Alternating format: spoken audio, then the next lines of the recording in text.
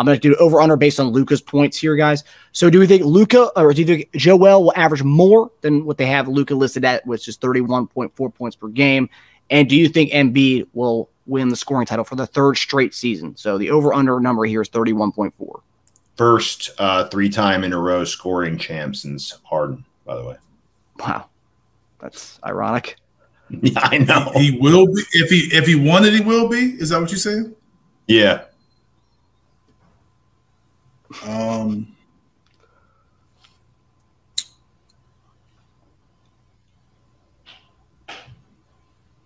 No, I do not think he'll win it.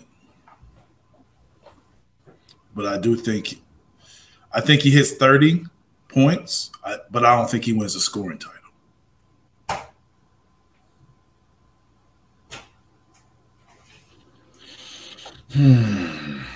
I've gone back and forth on this so many times. I think it's some teams out there that need guys to score a lot more to win. A part of me thinks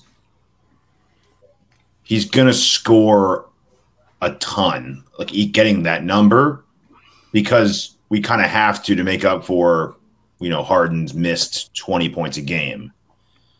But at the same time, it's going to come a lot harder. Harden made his life a lot easier, and he said that himself.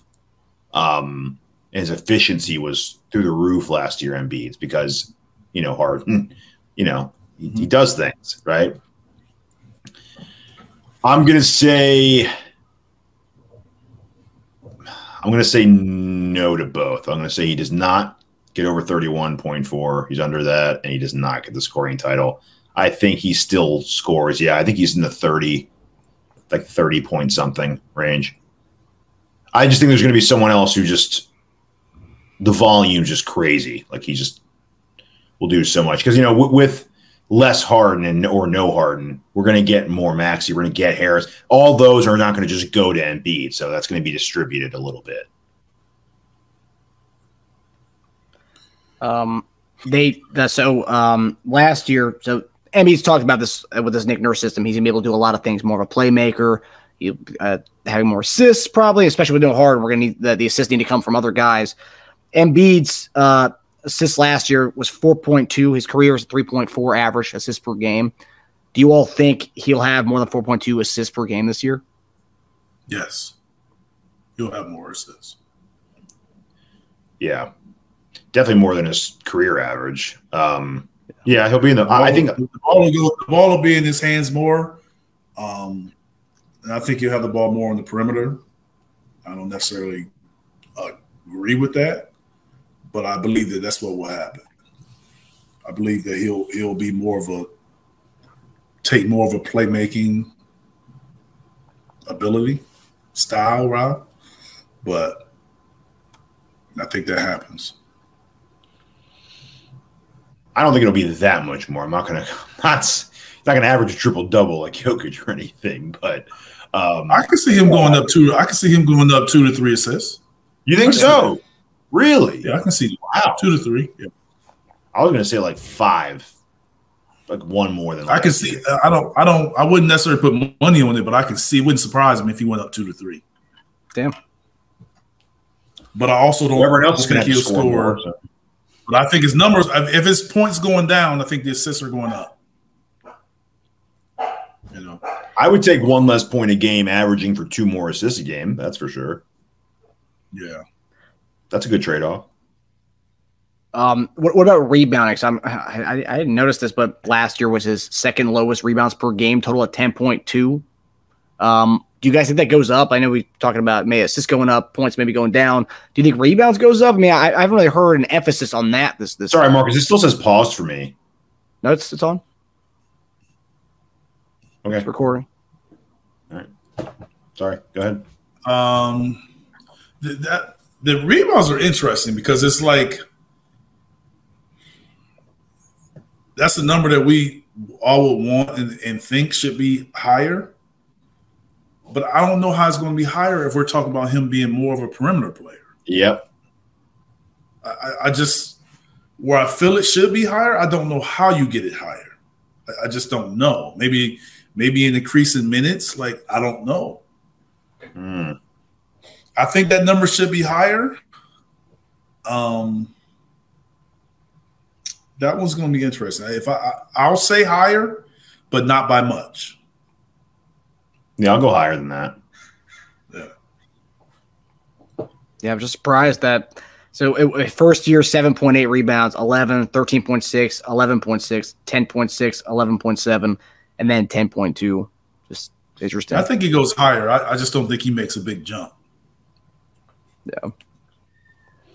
Well, when he's out in the perimeter dishing those balls out to shooters, you have to crash to get down to that ball again.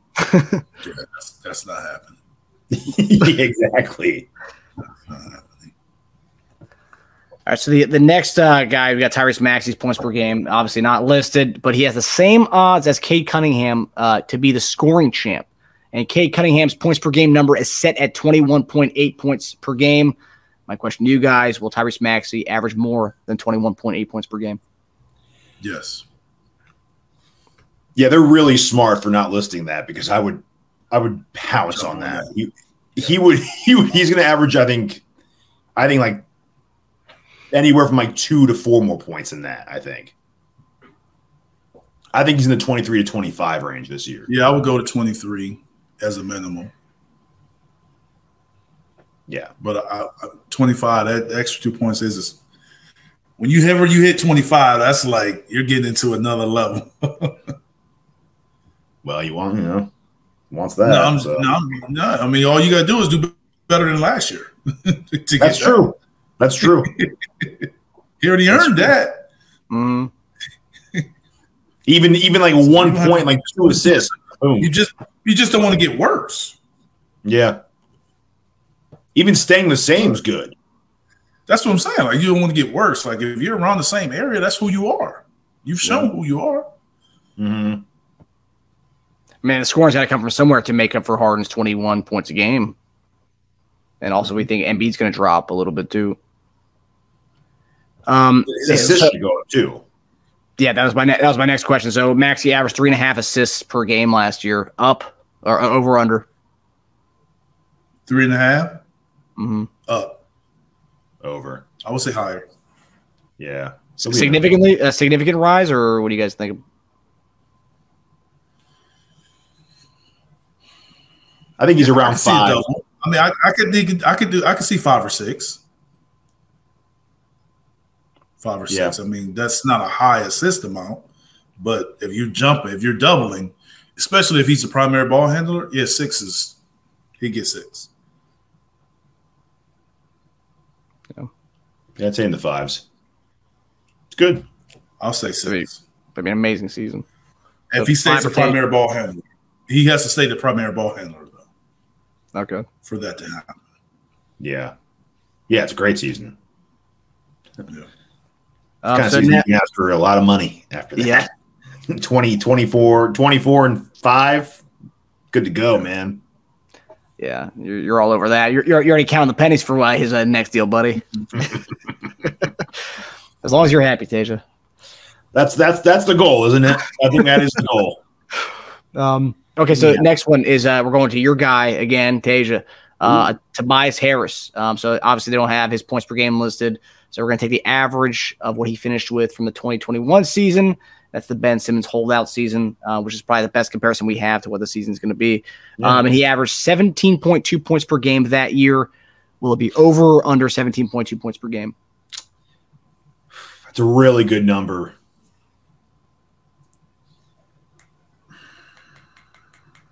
Under. Ooh. Really? Yeah.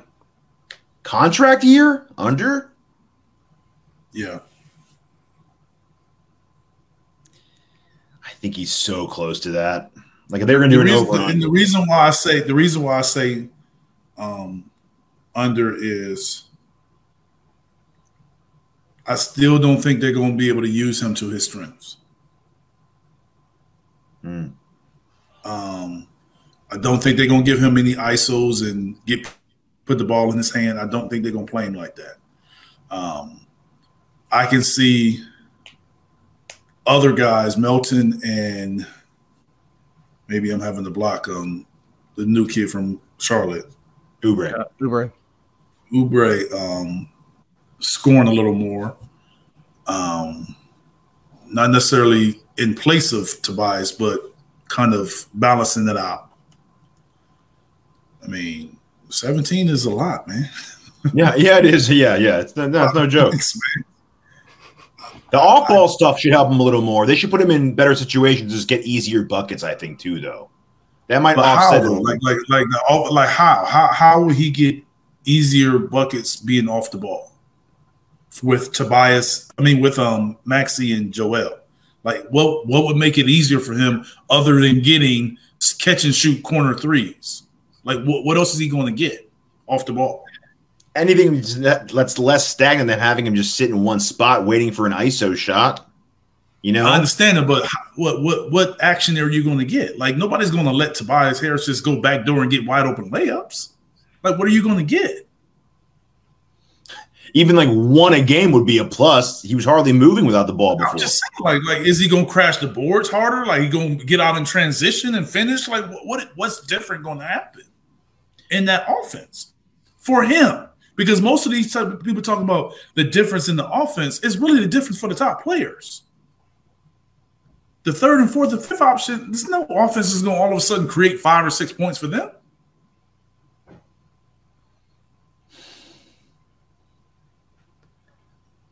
But when his role grow though naturally, Eric just going from the fourth option to the third option, just automatically is getting more shots without Harden being there. Well, it's different because James was the third option with the ball in his hands. Yep. Tobias is the third option without the ball in his hands. Yep. That does matter. That's true. Yeah, it's a good point. Plus, if we're looking for like usage, just because Harden's not there doesn't mean it's just like a free-for-all to whoever can grab the ball. We already said Embiid's going to be playmaking more, which means he's going to have the ball in his hands just the same.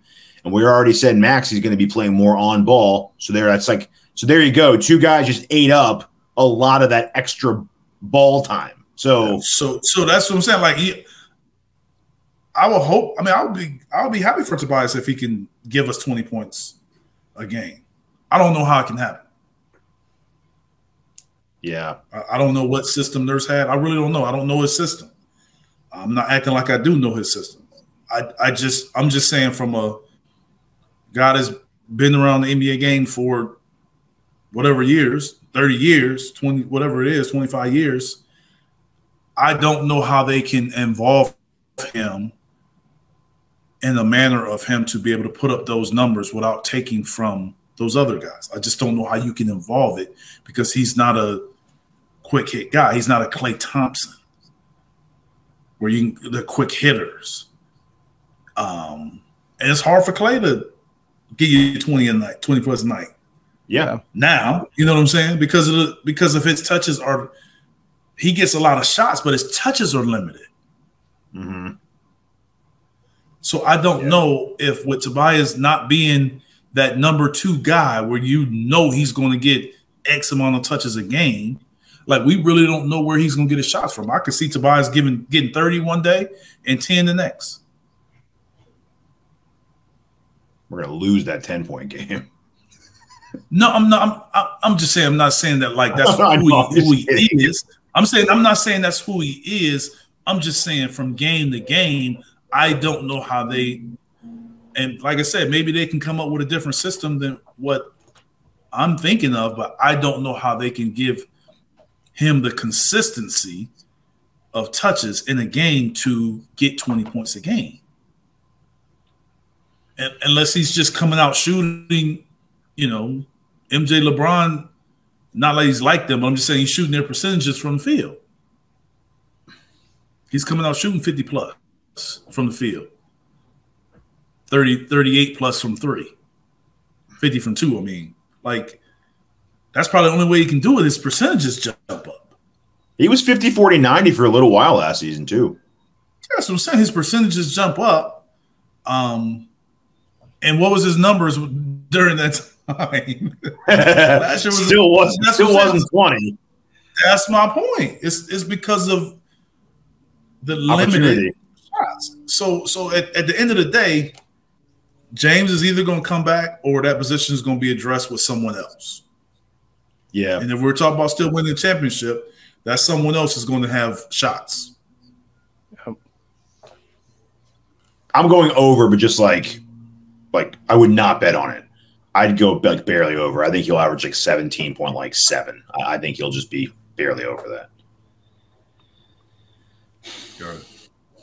Yeah, I'm looking at the last time Tobias had 30 points was in the bubble, and I believe that was the game where T.J. Warren went off.